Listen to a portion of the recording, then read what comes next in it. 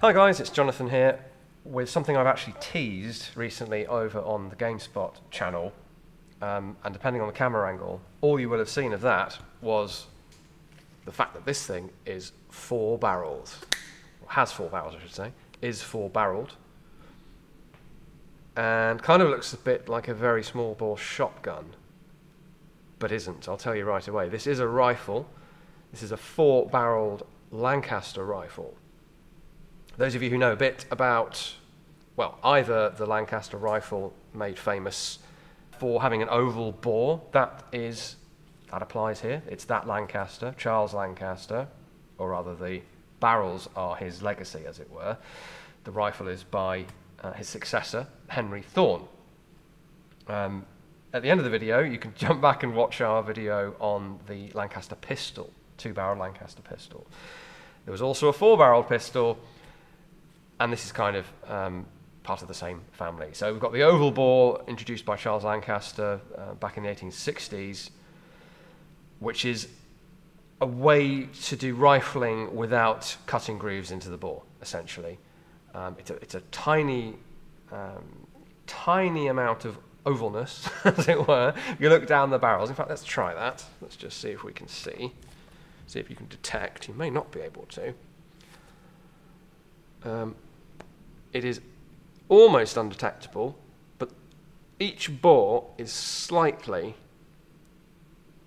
out of round by something like 0.0006 of an inch or something ridiculous like that. Don't quote me on that.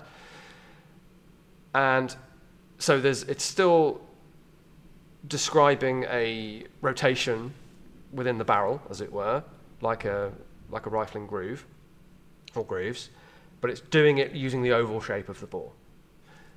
So this has that going for it, and that is interesting in itself. The fact that there are 4 barrels is also incredibly interesting. 4 barrels, shotguns and rifles are pretty uncommon, and I think we can see why this is pretty hefty and is not exactly quick into the aim. My left arm is already tired. Those of you who go to the gym will probably manage better than me. So those 2 aspects, as I say, pretty fascinating. You can tell it's a rifle from the sighting system as well. If you look down the bore and thought that's smooth, it's a 20 bore shotgun. This is 20 bore, by the way, 20 gauge. You'd still think, hang on, this is either for slug shooting or it's actually some sort of rifle, because it has the blade or sort of barleycorn front sight there, and at the back we have express style rifle sights. So I'll spin this around, hopefully get a better look. So V-shaped notch on the standing sight, and then we have folding leaves all the way up to 400 yards. So this style of sight is pretty standard for this sort of sporting rifle, and it is a sporting rifle. This is not a military thing by any stretch of the imagination.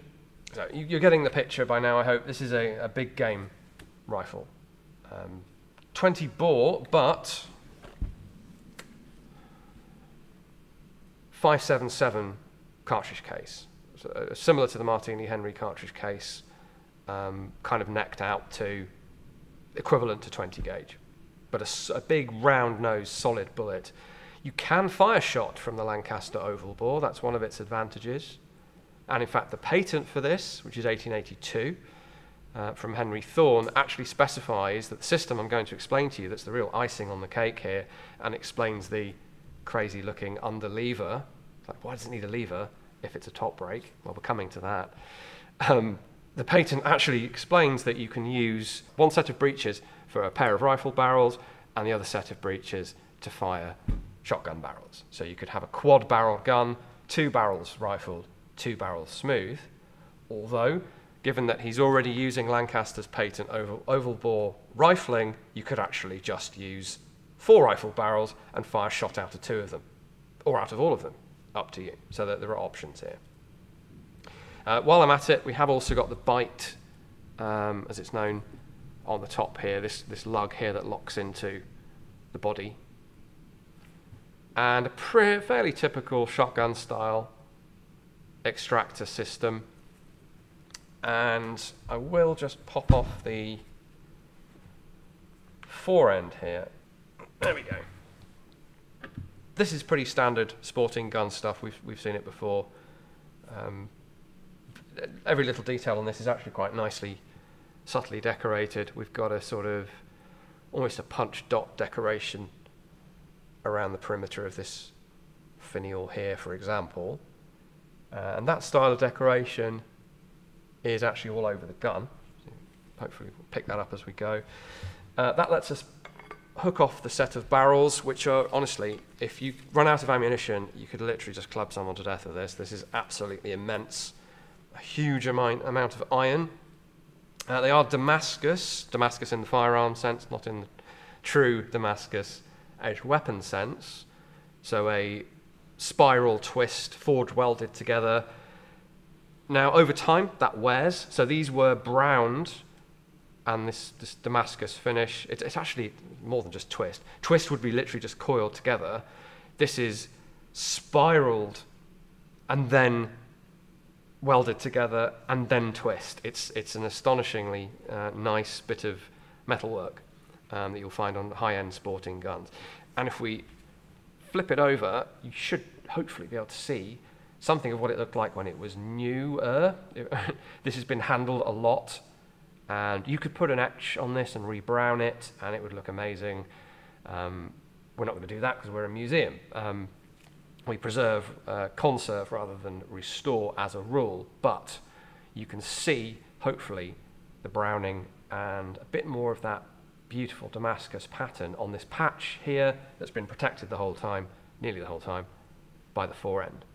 So a little bit of archaeology on the gun there. We've got proof marks, standard London proof marks.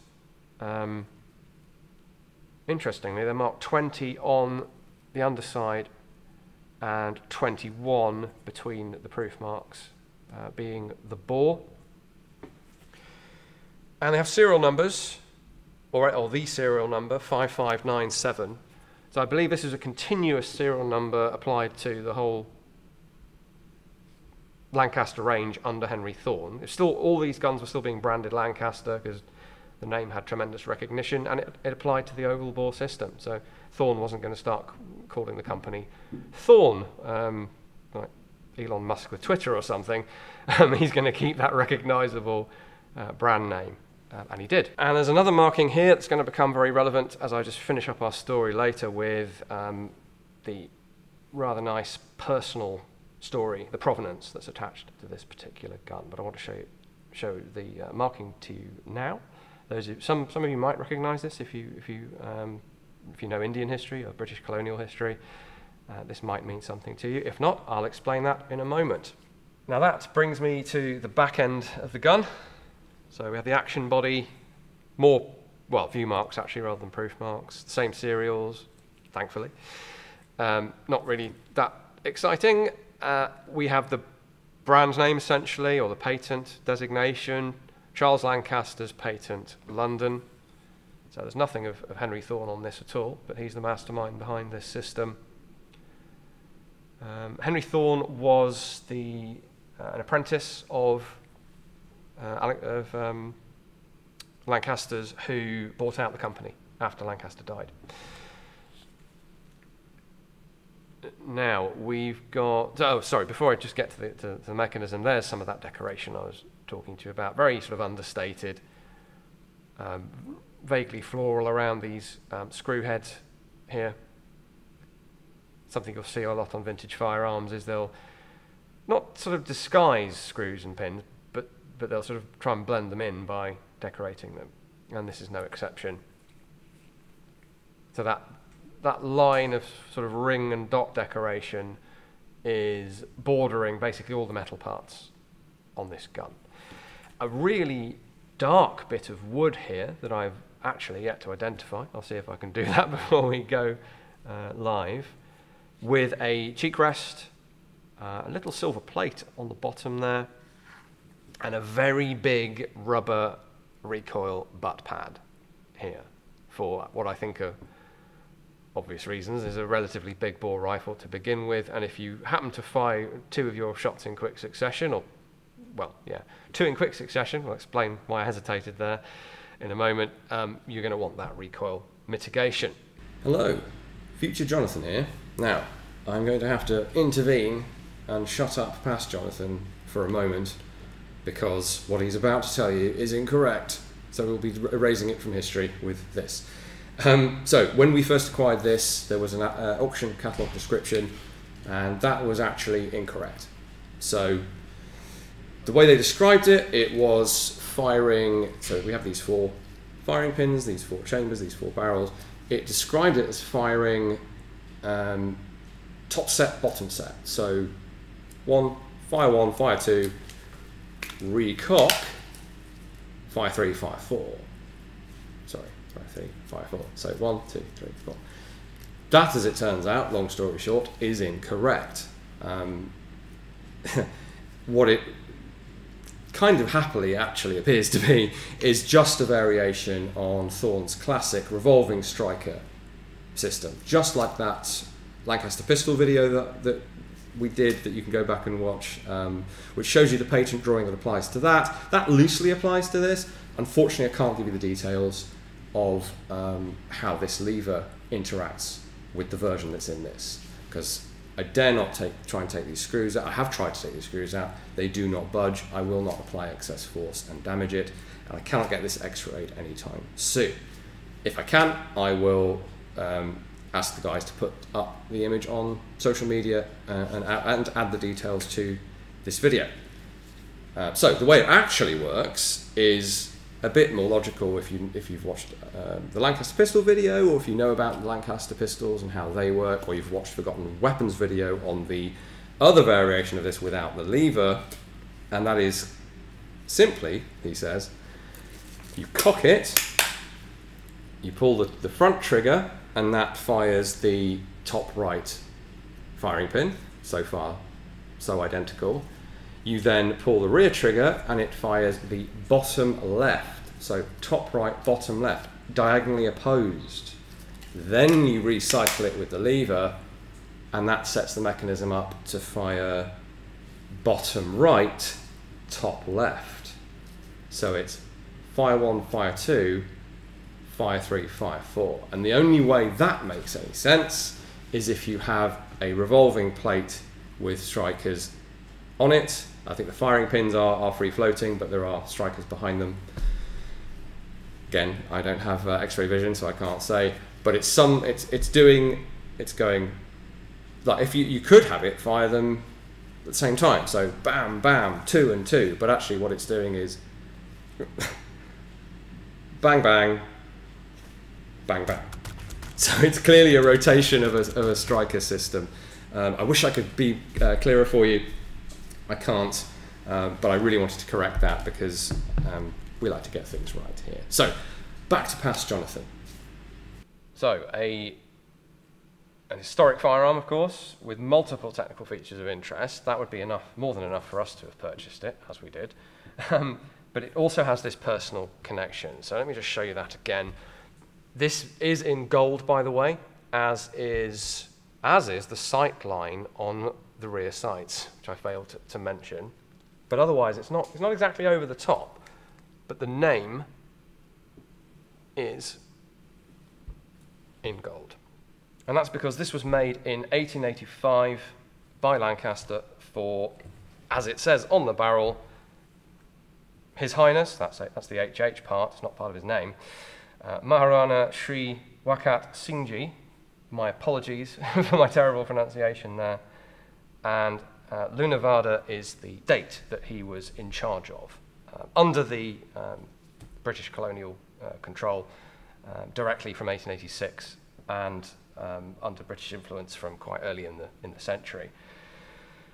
And a lot of the Indian princes and local rulers like this had, sort of regional state rulers, had a real fascination for firearms technology and for European and specifically British guns and rifles, and we see this quite frequently.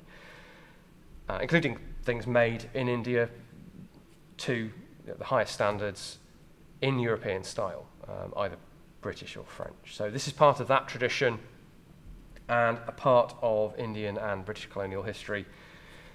You couldn't really ask for better from a museum firearm.